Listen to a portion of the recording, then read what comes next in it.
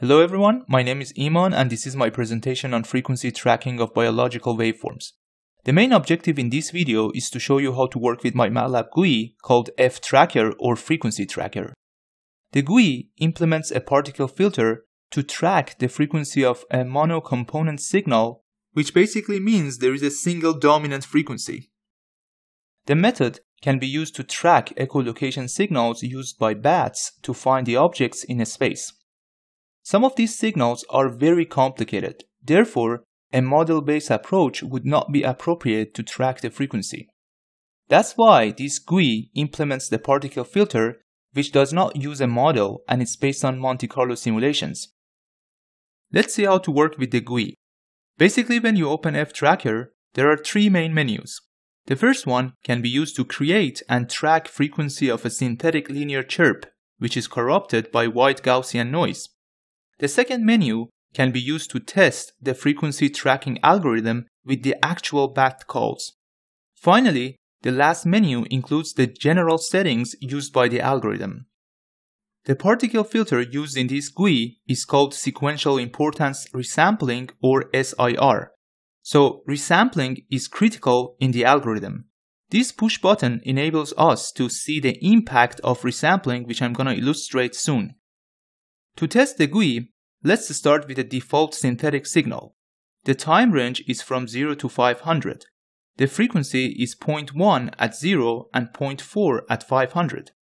The SNR or signal to noise ratio is set to 12 dB. Number of particles or N in the particle filter is set to 50. As you increase N, the accuracy of the estimated frequency increases at the cost of higher computational complexity. The length of observation window or L is set to 31. Larger value for L results in more accurate estimate as more data is available at the cost of higher computation. Sigma of the process noise is the standard deviation of the process noise. This parameter is very interesting and you can think of it as a learning step size in an optimization algorithm. If you set it to a very small value, it takes a long time for the algorithm to converge. On the other hand, if you set it to a very large number, there might be spikes in the estimated frequency which can be interpreted as unstable moments. I will talk more about this soon. Let's press start. In this graph, you can see short time Fourier transform of the synthetic chirp. The amplitude goes up as we move from yellow to red color. So, the dominant frequency is where the color is the dark red. Also, here, the blue trajectory is the estimated frequency at different time steps. As you can see, the algorithm performs well and the frequency estimate is very close to the actual frequency. Let's see the impact of number of particles on the performance. First, I'm going to set N to 5. Here we go. As you can see, the algorithm can still follow the linear trend, but there are a lot of fluctuations around the actual frequencies. Now let's set N to 500. As you can see, the algorithm needs more time to finish, but the performance gets much better.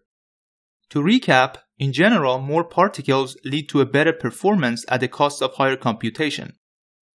Now let's see the impact of L on the performance. First, let me set N to the initial value, i.e. 50, and here's the result again.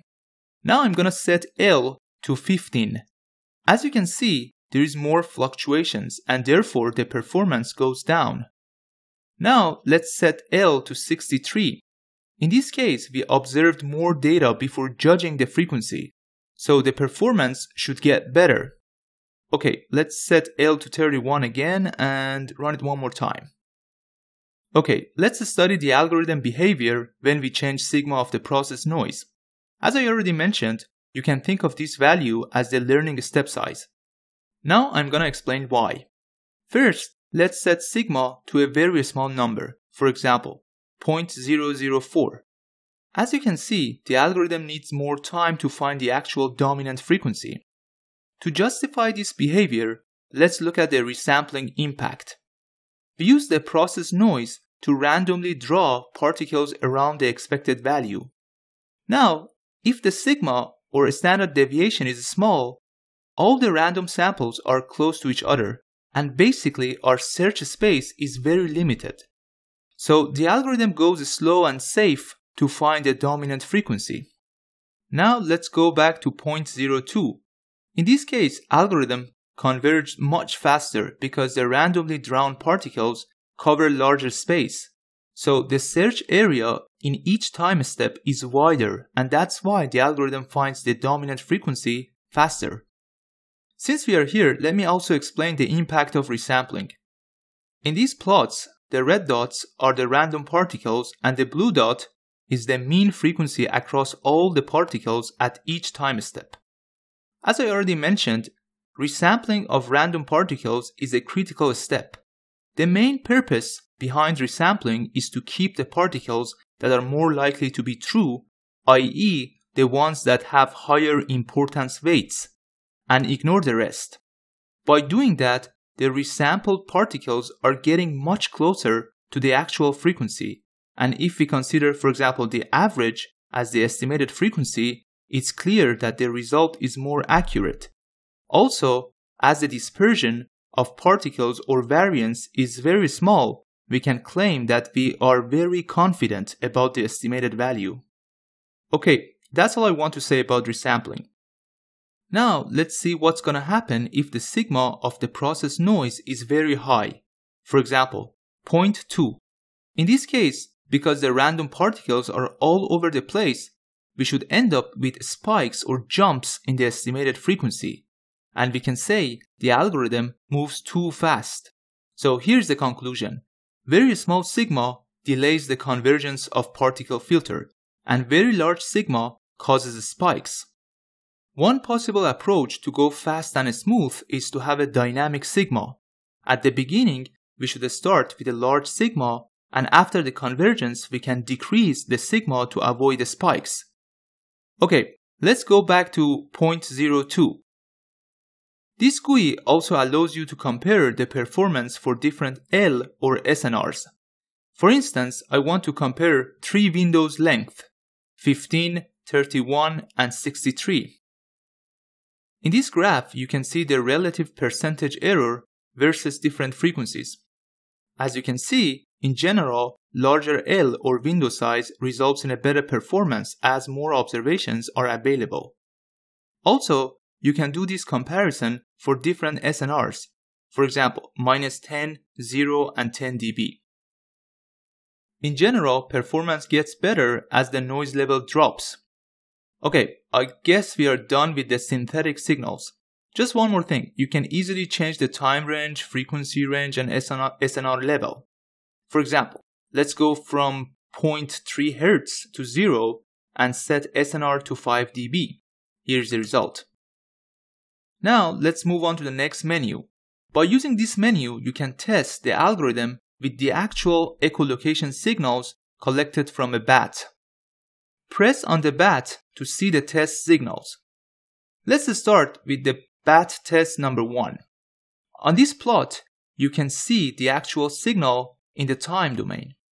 Again, here you can see the short time Fourier transform overlaid with the estimated frequency. To improve the performance, I'm gonna increase the number of particles to 500. Here we go. For the next example, I'm gonna use the bat test number 3. Despite the fact that this signal has a very complicated pattern, the algorithm performance is actually acceptable. For the last test, I'm gonna select the bat test number 5. Here's the final answer. It's interesting to look at the resampling impact again. When the algorithm converged to the dominant frequency, the dispersion of the resampled particles or variance is very small, which means we are very confident about the estimated frequency. The variance increases at the end, as it seems the dominant frequency is gone. Okay, that's all I want to say in this video. Thanks a lot for giving me your time and watching this presentation. Have fun with the F tracker and see you in the next video.